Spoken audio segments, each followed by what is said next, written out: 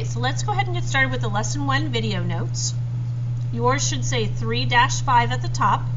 If yours says anything else, like 4-5, then you need to switch and go to a different video. This video is for the Lesson 1 video notes for Lesson 3.5. Number 1. Sorry about that. A beaker is considered full when the liquid reaches the fill line shown near the top. So here's our fill line. Estimate the amount of water in the beaker by shading the drawing as indicated. The first one is done for you. So here they've colored in about what they believe to be about halfway between the bottom and this top, which is the fill line. So now we're going to estimate what we think about a fourth is. So I know if this is about a half, I'm going to say that a fourth is going to be about right here. And then I'm going to shade that in. Okay. And then this one is, I'm dividing it into thirds. So I'm going to say it's going to take about, what size pieces to go 1, 2, up to the third? I'm going to say probably somewhere around here. And I'm going to shade those in as well. Okay? So Juanita cut her string cheese into equal pieces as shown in the rectangles below. So we're going to say these are all her pieces of string cheese, different days and different ways that she cut them. In the blanks below, name the fraction of the string cheese represented by the shaded part. So what this shaded in part, this colored in part, is what part of this whole entire piece of cheese? Well, to start with, we can think about how many are colored in. And in this case, there's one rectangular piece colored in. That's going to be our numerator. That's the number of parts. Out of how many parts in all? Well, there are 1, 2, 3 sections. So that means 1 out of 3, or 1/3 of this piece of string cheese is colored in. Let's do the same with this one. Here we have one piece that's colored in. Out of how many pieces in all? You still count the shaded one again, because that's one of the pieces that out of the and all. 1, 2, 3, 4, 5, 6. So here we have 1/6, or 1 out of 6 pieces is colored in. For the last one, we have one piece that's colored in. Out of how many pieces is this whole cheese stick divided into? 1, 2, 3, 4. So that means for this example, 1/4 of the cheese stick is colored in. Let's go ahead and take a look on the back. It says, in the space below, draw a small rectangle. Estimate to split it into 2 equal parts. How many lines did you draw to make 2 equal parts? And what is the name of each fractional part, or excuse me, each fractional unit? So step 1 is to draw a small rectangle. Okay, so I did that part. Estimate to split it into 2 equal parts. Well, I'm going to say about right here. We'll cut it into 2 parts. I tried to make them as equal as I could. We don't have to measure for these. How many lines did we draw to make that? How many cuts did I have to make? It's kind of weird. I make 1 cut to get 2 equal parts. So I made 1 line to get 2 equal parts. And then it says, what is the name of each fractional unit? So if I only want to know what part 1 of these is, it's just like our cheese stick on the front. I have 1 out of how many in all? 1 out of 2. So this fractional part is 1/2. This fractional part is 1/2. Let's take a look at the next set of directions. Draw another small rectangle. Okay, I'll do that first. Estimate to split it into 3 equal parts. I need to make it into 3 parts. Okay.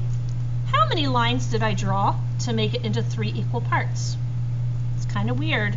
To make it into 3 parts, I had to draw 1, 2 lines.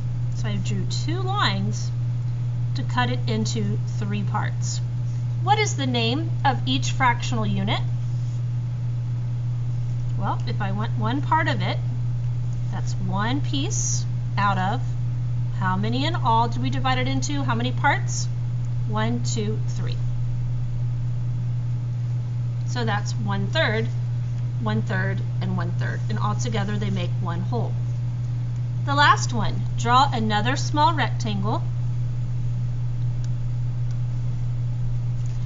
Estimate to split it into 4 equal parts. So I need 4 parts.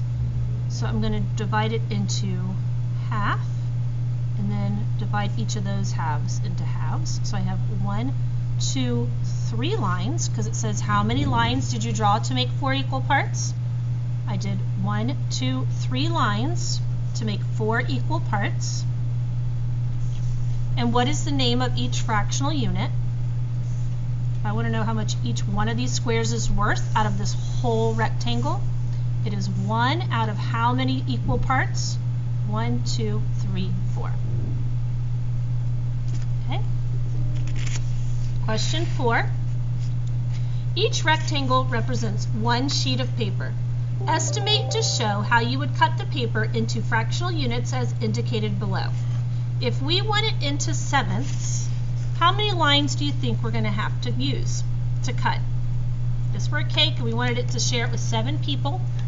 How many cuts would we have to make? Let's try.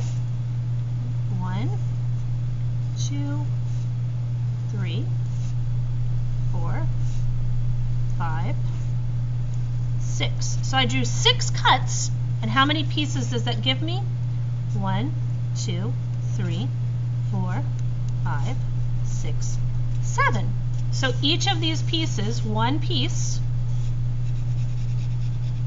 would be 1/7.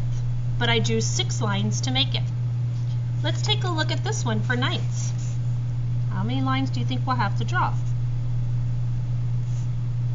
3, 4, 5, 6, 7, 8. So I made 8 lines, but how many pieces does that give me? 1, 2, 3, 4, 5, 6, 7, 8, 9. So each part is 1 out of 9, or 1/9, but I made 8 cuts. Here's a thinking question. What do you notice? How many lines do you think you would draw to make a rectangle with 20 equal parts? Think about all the lines that we drew so far in our rectangles to make the equal parts. How many lines do you think we would have to draw in order to make a rectangle divided into 20 equal parts?